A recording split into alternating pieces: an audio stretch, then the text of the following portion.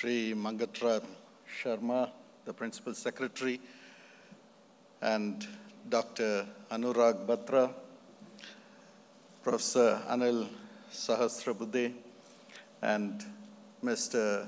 Naveen Mittal, Dr. Sandeep, and dignitaries. It's indeed a great day for India. Our Honorable Prime Minister has always had the vision and has been pushing forward the agenda of Make in India. Make in India. And the only way for this to happen is our universities and our colleges becoming innovation centers. Of course, we always think a college, a university is supposed to be a teaching center and a learning center. But now things have changed. It has to be an innovation center. And for this, the first thing that's important is faculty. Now, most of the faculties today in our institution, we have 74% PhDs, and we are striving hard to get to AICTE's mandate of 100%, which is excellent. Thank you, Professor Anil, for giving us this direction. But then many of them have no touch with the industry. And so in our institution, we felt we should not only build buildings and put up infrastructure, we have to invest on the faculty members, invest on the lab staff. So today, we have made it a mandate as part of the API to send them to the industry for a month. And they work on industry projects. And that has really turned around the culture of the university. And so the students begin to innovate because the faculty members have the capacity to encourage them to innovate. And secondly, we found the curriculum. The curriculum, we often say in an engineering institution, the first year is common, maths, physics, chemistry, English. But we find the maths, physics, and chemistry teachers are totally separated from the reality of the engineering education. So they come in from the science background, from the maths background, and give them pure maths, pure physics, pure chemistry, which are not relevant to the course of study, electronics, not relevant to computers. And sometimes we have smithy, carpentry, and all, which are totally irrelevant. So the student gains arrears in the first year itself because he is coming here with a vision to do media technology and so on, and they are burdened with this, which are not relevant to them at that point of time. So once they get arrears, they get disinterested, and they spend all their time in clearing arrears, not in innovation. So we felt, thank God, we are deemed to be university under the support, progressive support of AICTE today. Right from the first year, they get into their core area of education. And physics is relevant to that course of study. Chemistry is relevant to that course of study. Maths is relevant to that course of study. And those faculty members are put into those core areas of engineering. And so once they started to work with the core engineering, we saw greater productivity. And from the first year itself, innovation began.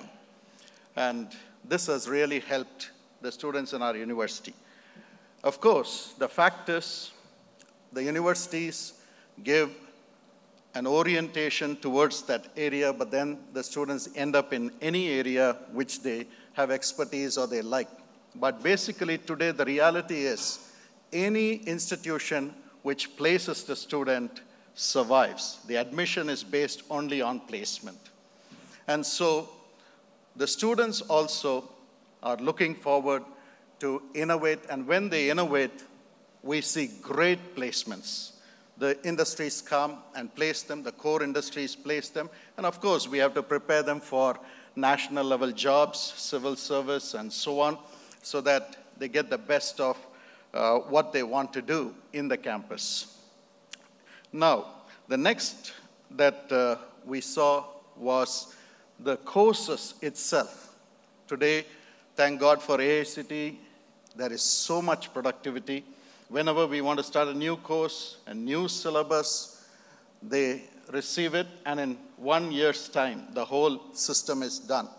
And of course, the deemed universities, we have to follow the AICTE norms. That's good.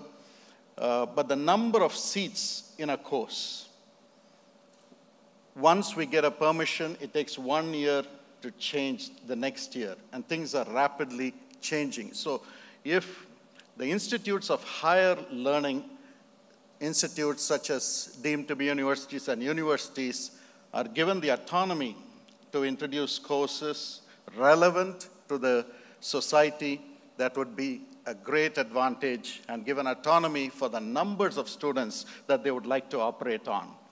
It will be a great help. And the third thing is, we came up with a slogan, finding solutions to human problems. Have a course which finds solutions to human problems. How does an industry survive? Because it meets the needs of the people. Then when the people get that product, their needs are met and the industry survives. So the university also should have courses, should have programs, should do research to find solutions to human problems. And of course, our Honorable Principal Secretary and also the Honorable AICTE Chairman were mentioning how programs relating to water, in food, in healthcare, in energy, and that's what we are focusing on. Everything is interdisciplinary today. We cannot focus on electrical engineering alone. They don't survive. So all the faculty have to work together. The students have to work together. And once we opened it that way, we found the focus was not on electrical engineering. The focus was finding solutions for food, solutions for water, solutions for energy, solutions for healthcare, and science, arts, management, engineering, technology, medical science, all started working together. And that became a successful model in the institution. We got people coming together, talking together within the institution, and that brought better research from the institution. The citation was good, and the quality went up, the projects started coming, and so on. Finally, the students benefited, and it continues to be so. The final point I'd like to make is, we cannot just survive with higher education provided by the college and the university. Because when they come in the first year itself, it's so difficult to work on these students. First year, second year, we have to prepare them, but by the time they go out, it's too late. So I feel the school education and the collegiate education have to work together. As we rightly heard, comprehension is so important. Mr. Naveen Mittal hit the right points. Comprehension is so important because unless they are able to comprehend, they cannot succeed. So in the first year, it's so difficult to bring in comprehension. And then they get into arrears, they get discouraged, and so on. So if the schools, we start with the schools, and we have comprehension, we'll teach them technology, and when they come into the collegiate level, it's just fantastic. We can grow them into innovation.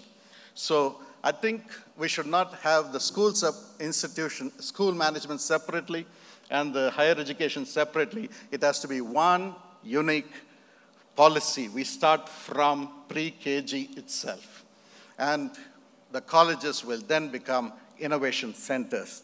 And finally, what we need is unity. And in our university, it's totally residential, and we have students from 29 states. So they learn to live together, work together, and when they get into the industry, when they get into the market, there is unity, which brings productivity. May all our efforts be a blessing for the nation and our people. God bless you. Thank you. Jai Hind.